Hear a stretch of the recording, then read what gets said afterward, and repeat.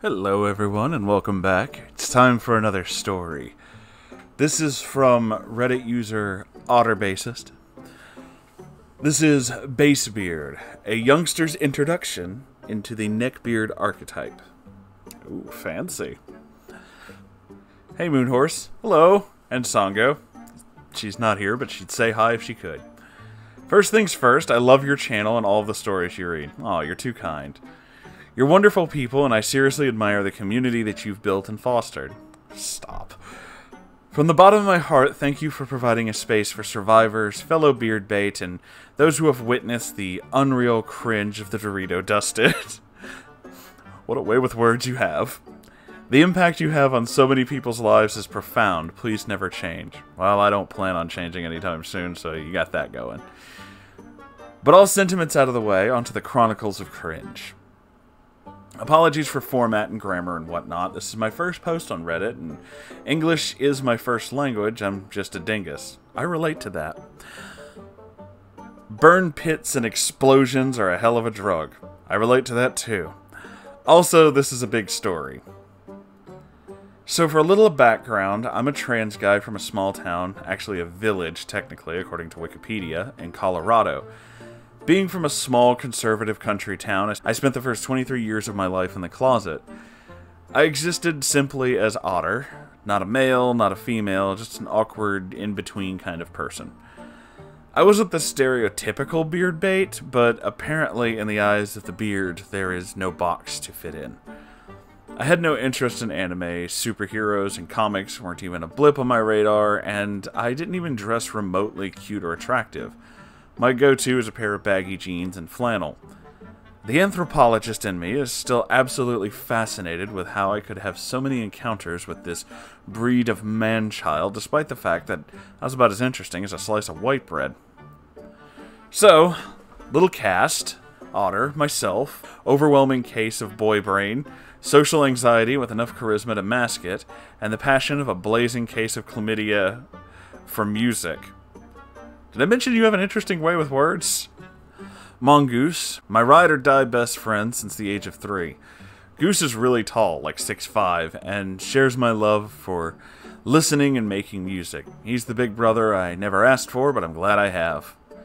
And then there's Bassbeard, the beard himself. This guy had it all. I never had the privilege of experiencing his beard stink, however I've heard the tales. Greasy blonde bowl cut, mad case of gingerbeard syndrome that never reached higher than his chin, and a bit of a unit, as much as one can be in drumline. I'll elaborate later. It all began sophomore year of high school. My school was naturally a very small one, with my class being about 28 strong at the time. Puberty had nearly finished throwing me through an old ringer with the rusty metal plate labeled 404Y chromosome not found, fuck you. If memory serves, this was in late September, early October. This is important because of how late it was in the marching band season.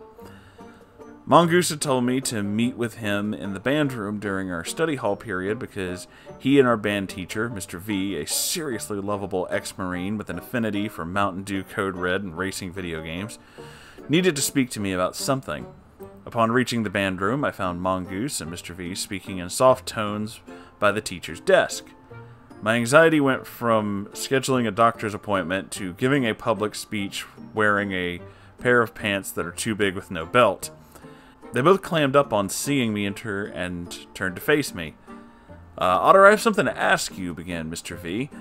I slowly paced over to them as Mr. V placed one of his secret stash stews on the desk to sweeten the deal. No pun intended.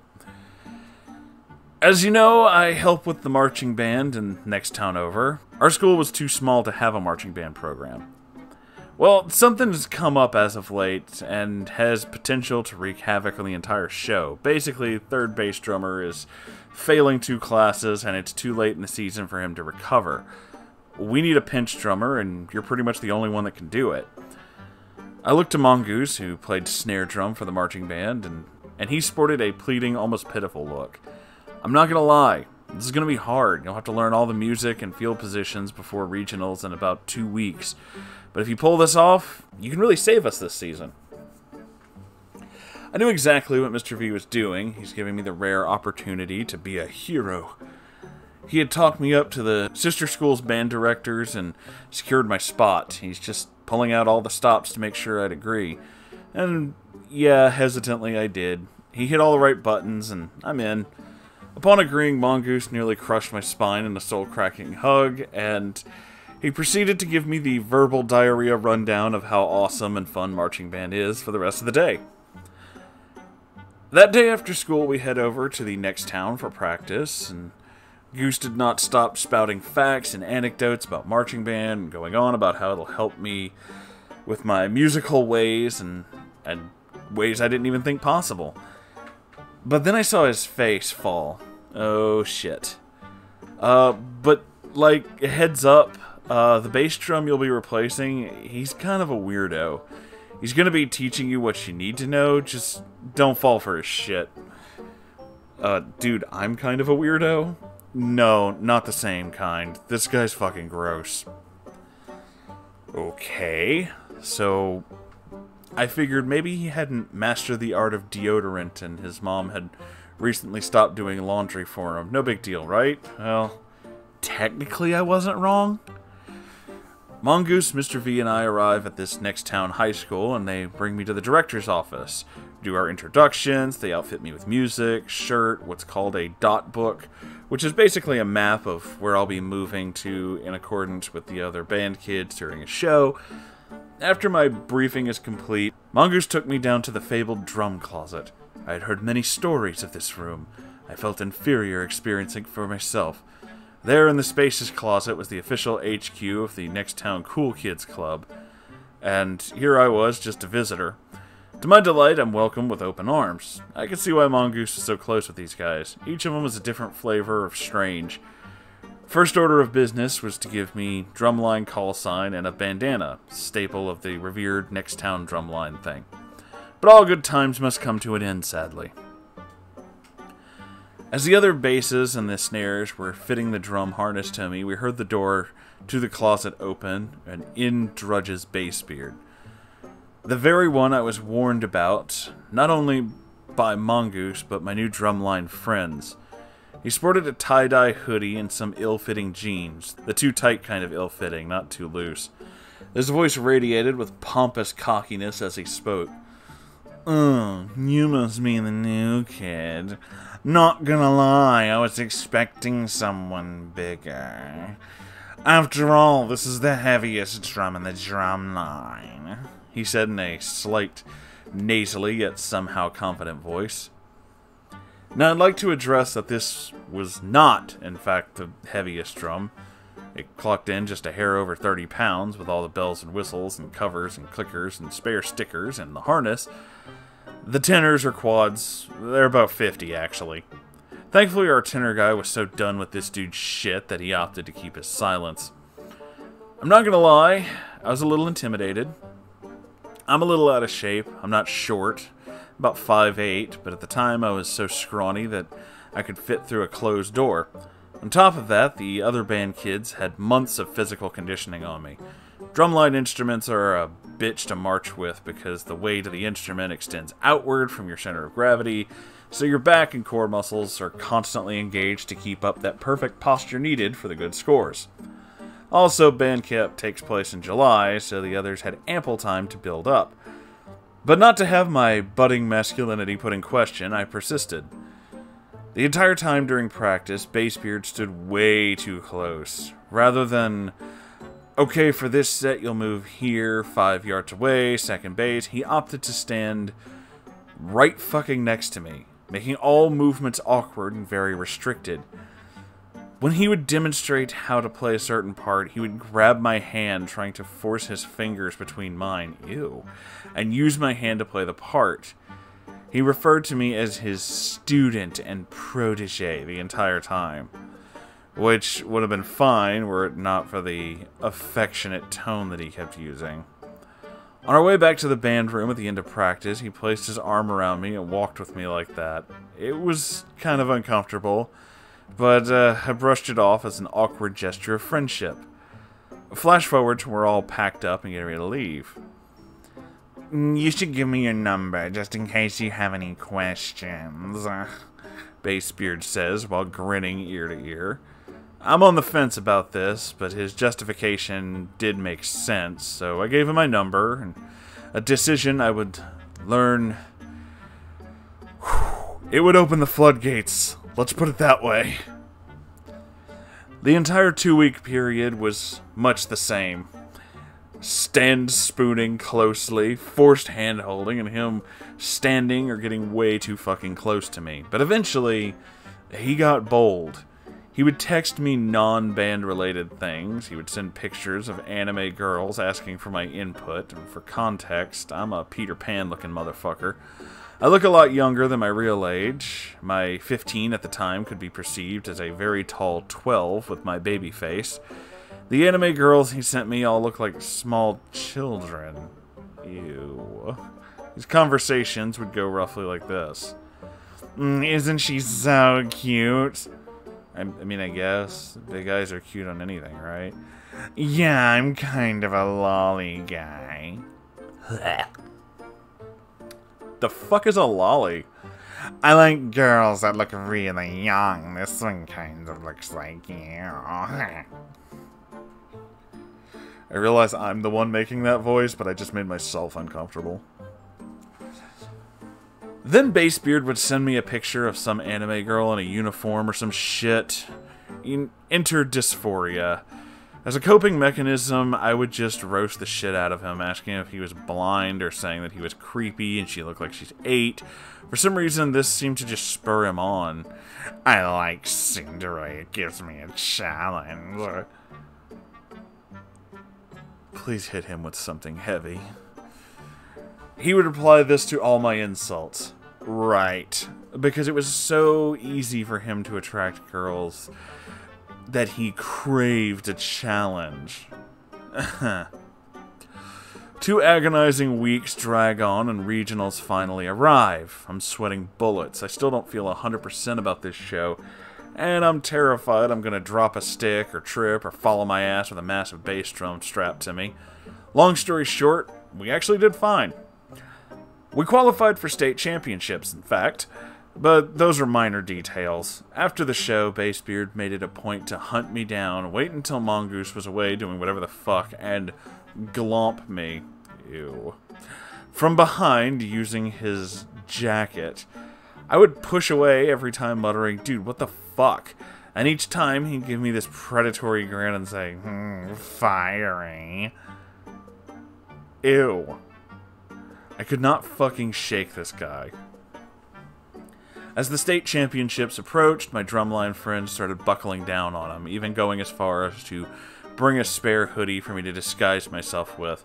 Unfortunately, no matter how many stay the fuck away from otter talks he got, his thirst for this androgynous otter sand only grew to an intensity. Oh, Lord. State champions finally arrive. It's cold, late October, Colorado day. Kind of snowing, kind of drizzling. And it's like 20-something degrees. I'm freezing my ass off, wearing multiple hoodies and flannels and just trying to stay dry. I'm working on some homework when I feel a presence lumber towards me. For fuck's sake. Hey, you look cold. Yeah, it's freezing and we don't perform for hours. I can help you with that. He proceeds to sit next to me and wrap me in his jacket with him. Honestly, he is warm, so I didn't protest, despite the fact that I'm very irritated. I just want to finish my fucking homework. Algebra, huh? I did all my advanced math classes in freshman year. If you want, I could help you. I did pass with over 100% scores after all. Yeah, no, I'm alright. I got it covered. Why are you working them out like that? Let me show you how to... Seriously, don't worry about it. I'm almost done. My way is so much faster. Neat. But seriously, don't worry about it. I'm fine. He then just takes the fucking pencil from me. Here, you just... And that is when I am fucking done. I tune him out as he drones on, clearly making up shit as he went. He starts to fizzle out, and I took the opportunity to pack everything up. Yeah, I'm gonna go find Mongoose and the guys, I said flatly. Oh, I'll come too. Of fucking course you will. But then he said something that floored me. But I need to pee first. If you want, you can come too. Maybe touching the warmest part of my body will warm your hands up.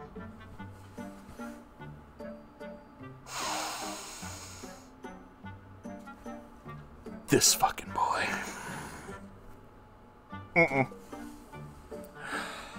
Obviously, I declined his creepy as fuck invitation. Instead, I pretended to wait around for him as he entered the restroom and then bolted once the door closed.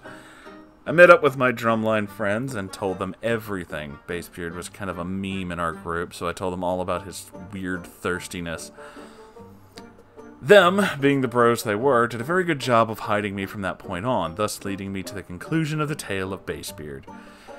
Mongoose and the guys were relentless in their self-adopted duty of keeping Bassbeard away from me. On the bleachers, they would dive into the seats next to and around me to ensure that I had a force field protecting me from the slimy cringe. They locked Bassbeard out of the drum closet every chance they could, especially important since we spent a lot of time in that closet, changing, generally in underclothes, you know. Luckily, Bassbeard wasn't allowed on the bus, though this didn't stop him from offering his mom to drive me back from events in their car. Yeah, no. Eventually, Bassbeard realized that I was not, in fact, going to be his little tsundere lolly waifu, and moved on to my cousin. But that's another story, and I don't have all the details for that. All I know is that she didn't fall for it either. We did okay at state, didn't win, whatever, but for a band with a limp drum line, we were happy to just make it as far as we did. Mongoose and I grew closer. I'm still in touch with my drumline friends 6 years later, and I did, in fact, grow as a musician thanks to the discipline and practice of an additional year of marching band that it had instilled in me. I have a handful of more stories of various degrees of beards if you're interested, and would be happy to write them out. But in the meantime, thank you for reading this if you did, and I'm happy to announce that I am now fully out as a man and on hormone replacement therapy. Things are going great as of now. I've got 99 problems and a beard ain't one. Much love, Moonhorse, and to the rest of the herd. Well, first off, I'm really happy that you're doing 1,000 times better and that everything seems to be working out, but oh, this fucking boy. Oh, this slimy motherfucker. Oh. Oh my goodness. I knew we were in trouble as soon as he said that he was the kind who prefers lollies. Just ew. Fucking ew. Alright? Just, no. Stop. That's horrible. You're fucking horrible.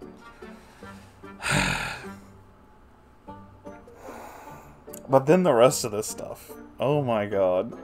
I really hope, again, as I say with a lot of these stories that take place in like high schools and shit, I really hope that he grew out of this. I really hope that he, you know, wised the fuck up, realized that this is not working out in his best interest, and stopped being a creepy motherfucker.